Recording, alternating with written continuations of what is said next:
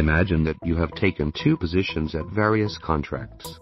You're watching that one of your contracts starts with profit. After some time it just come back and the trade go against you for a loss. At the same time your second position also starts with profit, but because of your fear you just closed that position too early without holding it for last move. That's frustrating. But our 3-point profiteers methodology avoids these two things. Let me see what it is.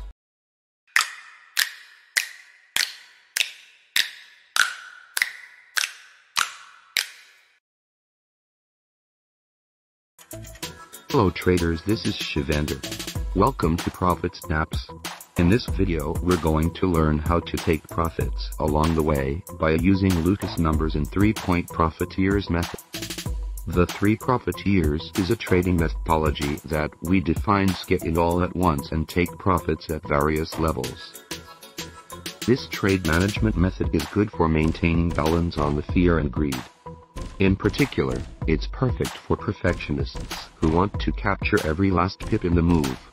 The two important key features of 3-point profiteers methods are, helps not taking your profits when you having them and not letting your profits extended by taking profits too soon. With the 3-point profiteers, we take our positions at once and we split it into 3 different positions. We taking out 1/3 of profits at certain level, the next 1/3 at second level, and next thing at our final profit objective. At the same time we moving our stops from initial move to upcoming break-even points, so we don't take the loss on the position. How we do this? We do this by using Lucas sequence. Lucas numbers are the second most common pattern in nature. The Lucas sequence has the same recursive relationship as the Fibonacci sequence, where each term is the sum of the 2 previous terms. It starts with 2 and 1. This produces a sequence where the ratios of successive terms approach the golden ratio. We're going to use this sequence inside the market. First step is to determine the profit potential area. For example, assume 100 pips. Use the Lucas sequence and work backwards from the 100 pips and pick 3 profit targets. The third profit point needs to end at your profit potential target or next Lucas sequence closest to 100 pips. So therefore profit targets are 47, 76, and 123, which is close to 100. The next step is to trail stop loss.